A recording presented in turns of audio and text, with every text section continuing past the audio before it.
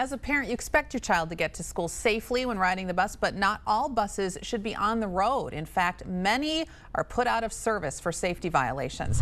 In a Target 2 investigation, Ellery McCardle shows us what inspectors look for. Once a year, school districts in Wisconsin have their buses inspected by the State Patrol. Inspectors say it is common to find safety violations, but it doesn't take much for a bus to be pulled off the road.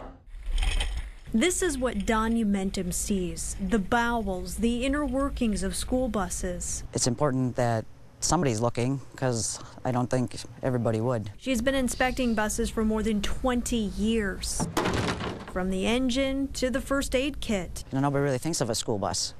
They just think they run and nobody ever questions them. Dawn says violations are common. She takes a bus out of service every day.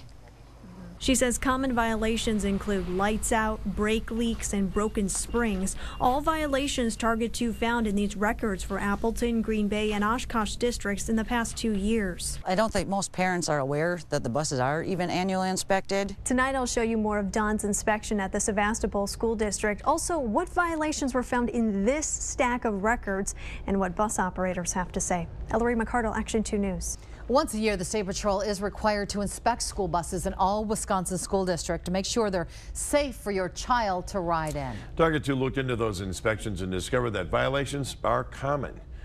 In tonight's Target 2 investigation, Ellery McCardle shows us what was found on local buses. This is what Donumentum sees, the bowels, the inner workings of school buses. A view she's seen more times than she can count in her 20-plus years as an inspector. It's important that somebody's looking, because I don't think everybody would. Make sure that matches. Right now, Dawn is checking 11 buses at the Sevastopol School District in Door County. From the engine to the first aid kit. When she comes out, we're ready. We really hope that we haven't missed anything, but it always helps to have that second set of eyes look at everything. Linda Underwood, administrator for Sevastopol Schools, says Dawn typically finds something that's been overlooked. This day, she did. According to records obtained by Target 2, 3 of these Sevastopol buses were put out of service for brake and light issues. Here on bus number 8, you can see this light is out. Dawn says having a light out is one of the most common violations. In fact, all it takes is one burnt out light to have a bus pulled off the road. Other common violations include fuel leaks, broken springs, and rust holes.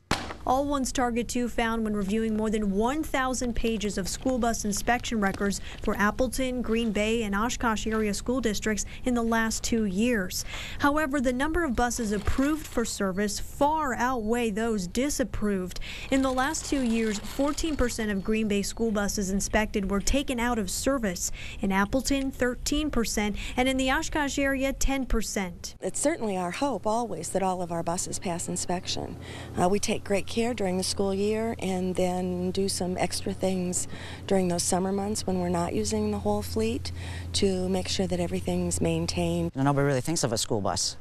They just think they run and nobody ever questions them. But that's Dawn's job year-round. Oh, good. Until next year. Once safety violations are found on a school bus, the owner must have the issues fixed within 5 days. Inspectors have an electronic system to notify them if those fixes haven't been made within that time frame. I called all bus companies where we found violations. Lamer says it does its own safety checks every 1,500 miles, and its buses are not put back on the road until a violation is fixed. UW Oshkosh Head Start says it has its own mechanic on site with the inspector to help understand those fixes. I did not hear back from the other companies. Ellery McCardle, Action 2 News. And you can find a list of school bus violations from the Green Bay, Appleton, and Oshkosh districts on our website, WBAY.com. Just click on Target 2.